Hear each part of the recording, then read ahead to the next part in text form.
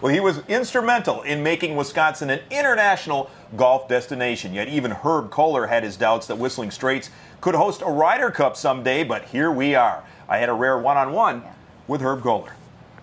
Was hosting the Ryder Cup something that you and Pete even consciously thought about? I mean, you mentioned majors, but was that on your mind that early in the process? No. No. I mean, we were adventurous, but not that audacious.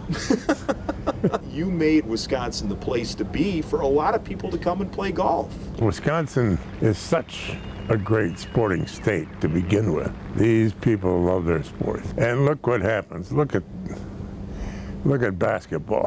Mm-hmm. A national championship. Mm-hmm. Look at baseball. Mm-hmm. And what the Brewers are able to accomplish. Mm-hmm. I won't even talk about the Packers.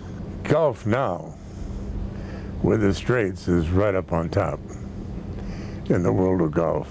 We're pretty pleased with that position. I notice you have the American flag and you have the European flag. Yes. In your lapel. Yes. Are you cheering for your home country? See that? Yeah. Yeah. Now, these poor Europeans, they need someone to holler for them. But I think all of Wisconsin says, and all of the world says, thank you, Herb. Well, it's an honor beyond words to host this golf tournament. Sam Ryder really created something in 1927. This is just another step in the way, and we hope to make it equal to or better than Paris, Rome, or New York, which are gathered around us. Kohler, Wisconsin will show them all. Just like the young man that you had on last night. Paris, Rome, Kohler, Wisconsin on the map.